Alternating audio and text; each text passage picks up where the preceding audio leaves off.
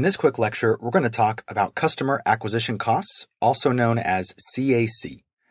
Your CAC is one of the most important metrics you can track for your business. Chances are you've come across this before, but what does it actually mean? CAC is what you pay to get one customer to buy from you. So if I were to say that your CAC is $10, that means that it costs you $10 to get one customer to buy your product. This is important because not all methods of acquiring customers are identical.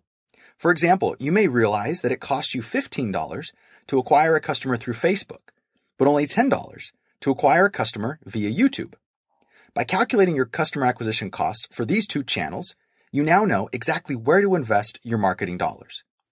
One quick and easy method to calculate your customer acquisition costs is to take the total cost of a marketing campaign and divide that figure by the total number of customers acquired through the campaign. As an example, say we run a month-long Facebook ad campaign and spend $150 total. We could determine this by looking at our campaign results for the month. Then, we'll need to determine the number of customers that we acquired through this channel.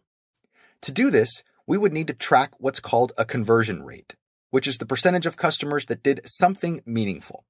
This can be signing up for our email list, making a donation, or even purchasing something from us.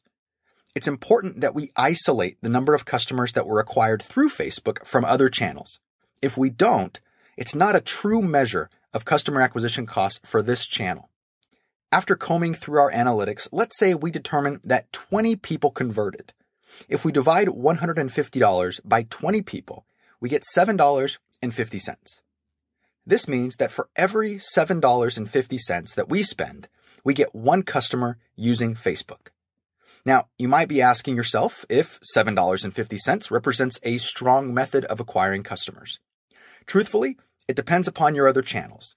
Like more established businesses, you really want to test the effectiveness of different channels. Our customer acquisition costs is what helps us determine the effectiveness of those channels. Hey there, thanks for watching this video. For access to our latest content, be sure to subscribe to Alanis Business Academy. And for additional content, feel free to check out the following videos. Thanks for watching.